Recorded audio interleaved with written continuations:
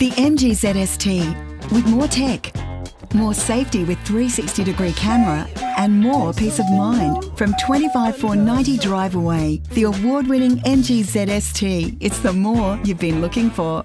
On air, online and on your smart speaker. Get that feeling. Hot Wok.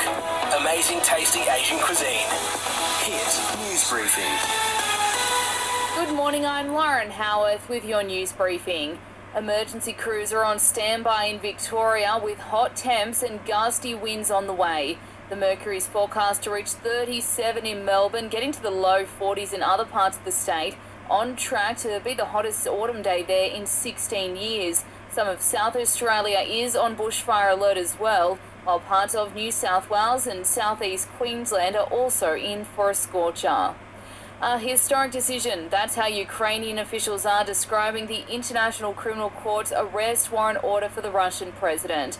Vladimir Putin, as well as his Children's Rights Commissioner, are accused of abducting Ukrainian children from orphanages and homes. Deputy Head of the Office of Ukraine's President, Ihor Jovka, with this claim on Sky. More than 16,000 children only under official information are deported now. But in fact, the number is bigger. It's really only the beginning. While China's president is set to travel to Moscow next week for talks with Putin. Canberra is looking at banning social media app TikTok on all government devices. It's over cybersecurity fears, with concerns data and content could be influenced by China.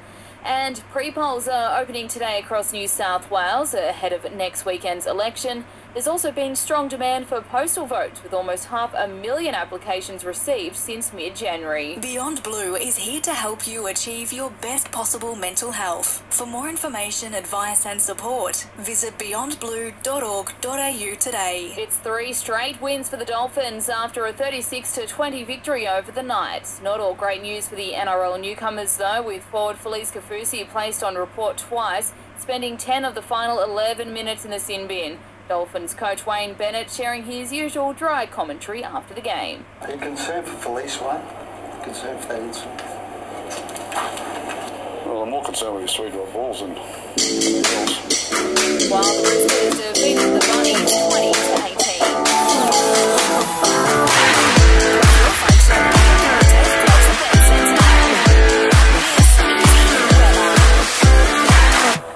Cloudy morning for Mackay and the Whitsundays, with a medium chance of showers, with a top temperature of 31 degrees for both Mackay and Airlie Beach.